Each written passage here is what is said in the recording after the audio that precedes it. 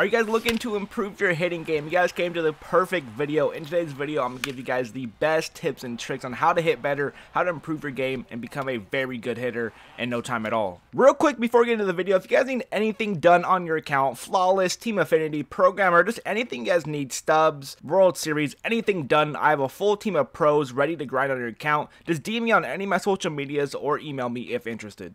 Alright, now that we got all that out of the way, this is the part of the video where you guys really want to lock in and listen. I have a bunch of good, useful tips for you guys. So let's go ahead and get into the first thing I want to talk about, which is equipment. What equipment are you guys using? Are you guys using a 50-year-old TV? Are you guys using a nice monitor with good refresh rate? All you guys should take a look at your equipment and make sure it's good and it's not setting you back. So number one is a good monitor. You guys want at least 120 hertz monitor. Everything I'm talking about will be in the top of the description if you guys want to take a look for yourself and go ahead and purchase it. I'll put everything that exactly I have in the description. So number one, make sure you guys have a good monitor. If it's not 120 hertz, go buy a new one. Number two is a good controller. Now, I do not know any good controllers for PlayStation, but I do have a good one linked in the description for Xbox.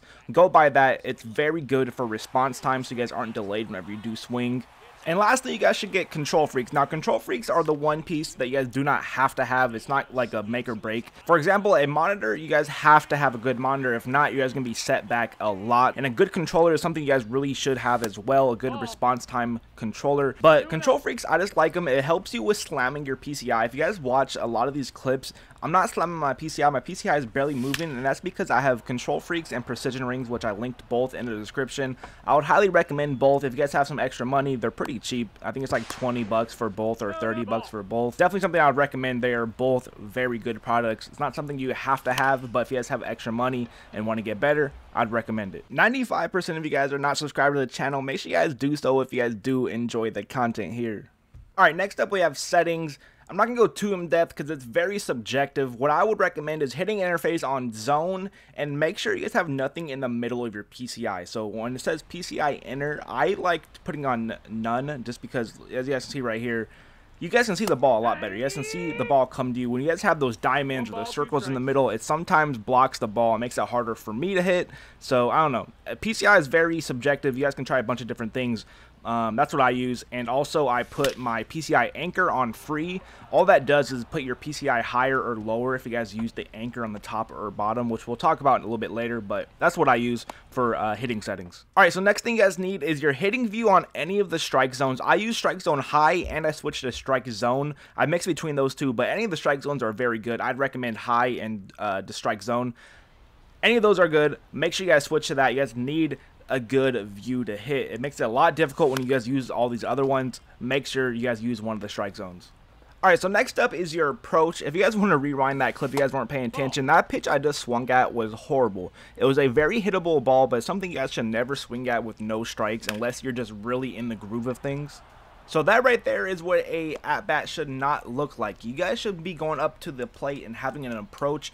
And typically my approach is I never swing until I have 1 to 2 strikes. I don't care how, unless the ball is literally right where my PCI is, I am not swinging. I don't care if it's a strike. I don't care if it's a good pitch that I could hit. Unless if it's right where I want the ball, I am not swinging. That is usually my approach. With 1 or 2 strikes, I am not swinging unless it's like a pitch like right there. Just right where my PCI is, I'm going to crush it. So patience is key. What patience does is not only does it take the edge off you from slamming your PCI, from swinging at bad pitches, it forces the pitcher to pitch to you. Now that is a huge thing with MLB The Show, is make the pitcher pitch to you. Don't let the pitcher pitch at you, make them pitch to you. So when you are not swinging, like watch these at bats. When I'm just not swinging at anything he's giving me, it's making him pitch right to me. It's making him lob up some good pitches to me. It's making him switch the pitcher, making him get a little nervous, and it's putting you in the driver's seat, not the pitcher in the driver's seat. So with that being said, it should be obvious. Take your walks. I don't care what the situation is. I don't care if bases are loaded. You guys need just one hit. Take your walks. Always take your walks. That puts all the pressure on the pitcher. When you guys have a good eye, that will destroy most pitchers in MLB The Show. So making the pitcher pitch to you is going to make him tired. It's going to make a pitcher very tired very quick. As you guys can see, most of these clips, these pitchers get very tired very quick before they even get one out. Like right here, he hasn't even got one out. It's my first hit, and he's already super tired. This is his second pitcher of the inning.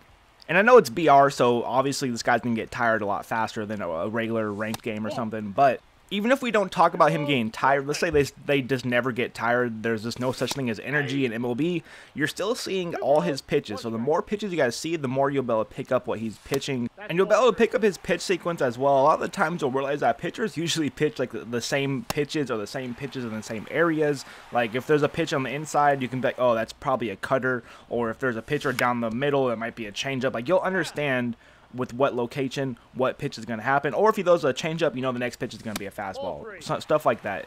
When you guys take pitches, right here is what's going to happen a lot. Eventually, he's just going to get tired and just throw you a meatball right where you want it in an easy grand slam to take the lead. So going into every inning, my approach is I want the pitcher to pitch at least 15 to 20 pitches. If the pitcher pitches anything less than 15 pitches, in my opinion, I did bad. So I'm telling you guys, really work on that. Try to get the pitcher to pitch like 15 to 20 pitches and see how much better you guys play. Trust me, go try it out and see how much better you guys play with just that one little tip right there. Alright, so the next tip is PCI placement. This is very subjective, so don't really take what I'm saying with pure perfection. You guys don't have to do this. This is just what I do and what works for me. So what I do is I put the PCI wherever the pitcher releases the ball. So right here, he's a right-handed pitcher.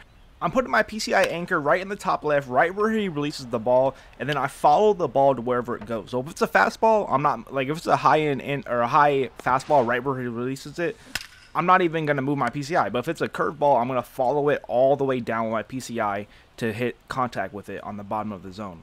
So that's what works for me, is I just follow the PCI, or I follow the ball with my PCI. So wherever the ball goes, that's where my PCI goes. That's what I do. I know a lot of people do a lot of different things. It may not work for you, but it works for me, and that's what I would try if I were you guys. Okay, so a lot of people want to know when to swing and how to swing. What button do I use to swing? I use normal swinging. So on Xbox, I use A. That's how I swing. I always use normal swing. If I'm really hitting really bad and I have like 2 strikes, sometimes I'll use contact swing. That's only if I'm really just not hitting the ball like, at all, like not even making contact really. Or if I'm playing like legend difficulty or really high difficulty. Yeah, I'll use contact, but in BR and lower difficulty games, I'm 99% of the time using normal swing. So something that really helped me is swinging after your foot hits the ground. This is a huge tip that really helped me out with my timing. So if you're someone that just does not seem like they can time the ball correctly, you guys are always late, always early, or if there's a slider, you're way early. So for me, I'm sure a lot of you guys as well, like that pitch right there is a pitch that will kill me 9 times out of 10. A slider, a cutter, a slurve, curveballs, and curveballs not so much, but more sliders. So what really helps with the sliders is waiting for your foot to hit the ground. So by the time your foot hits the ground, you're like, oh, you can tell it's a slider, you can tell it's a changeup, you can tell it's a cutter by the time your foot hits the ground. But if you guys don't wait for your foot to hit the ground, you're not going to be able to tell, and you're just going to swing early. Get too aggressive, like, oh, it's a slider, so I'm gonna swing now. Like, no, trust me, try to wait until your foot hits the ground and watch how much better you guys hit the ball. Alright, so I hope this video helped you guys out. If it did, don't forget to drop a like, subscribe to the channel if you guys are new. A bunch of shorts, videos, all that stuff will be on the channel for you guys. And like I said, if you guys need anything grinded on your account, you guys need some stubs, whatever you guys need, hit me up. I can definitely help you guys out for pretty cheap compared to what MLB the show will offer you guys. And yeah, comment home run mamba if you guys made it to the very end. As always, I appreciate you guys, and I'll catch you guys in the next video. Peace.